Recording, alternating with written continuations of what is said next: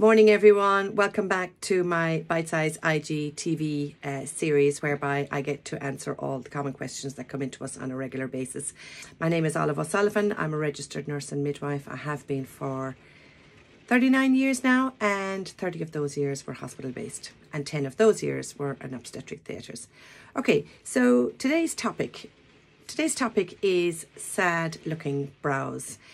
This is a topic that sort of comes in quite a bit because people arrive to us in our clinic whereby they have eyebrows that they were born with, but they actually come down too soon on the eyebrow shape, and they actually make even the happiest of people look sad. So the bulb is fine and the body of the brow is short, but the arch starts quickly, and then the tail takes over nearly half of the brow and it actually comes down too soon. That's the first thing. And secondly is where the eyebrows are, and you were born this way, they were too low set. Eyebrows are supposed to be on the top of the orbital bone, and the orbital bone is the eye socket here and the bone that's in the eye. So they're supposed to sit on top of it, not lower or in the socket. So how do we help you in relation to that? Okay, I've already done a video in relation to how we measure your facial morphology, and you can have a look on that. So there is a whole science behind designing a new brow for you. So we use as much of the existing hair as is possible in order to create a 3D effect.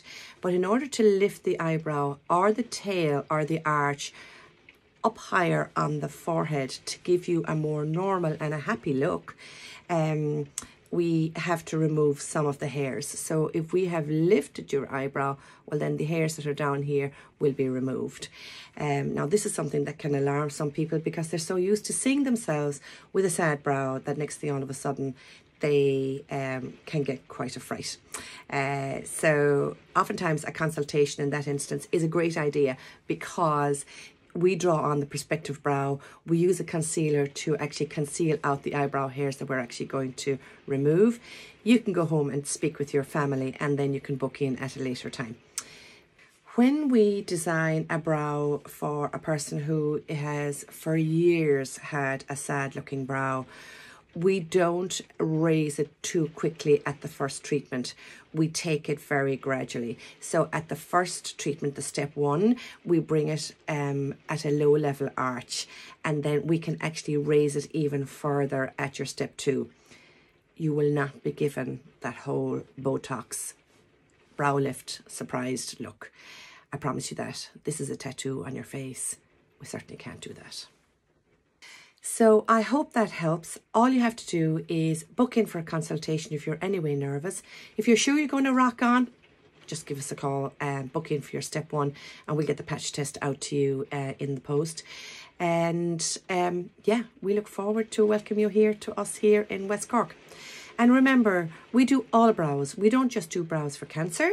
So here's the details about booking. You can actually book via the Book Now tab here on Instagram or on Facebook, or head to our website, which is browtcork.com, or give my secretary a call on 021 419 3011. Yes, it's a Cork number, but it actually diverts to us here in Clonakilty. And we look forward to welcoming you here to West Cork. Have a great day.